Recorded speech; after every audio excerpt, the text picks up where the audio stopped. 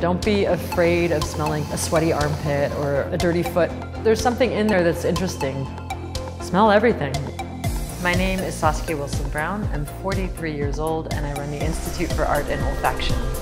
We primarily focus on education, so making sure that people have access to the knowledge of scent. We teach perfume making at the core, training your nose to recognize chemicals. Most people who come in react with, oh gosh, it's too much, and then some people really embrace it. And those are my people. Working with scent should be a human right. Perfumery tends to be this sort of snobby practice.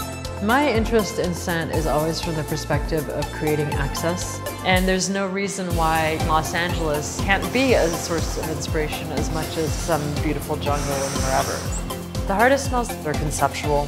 An artist once asked to make the smell of children screaming at midnight. There's not really a smell to that.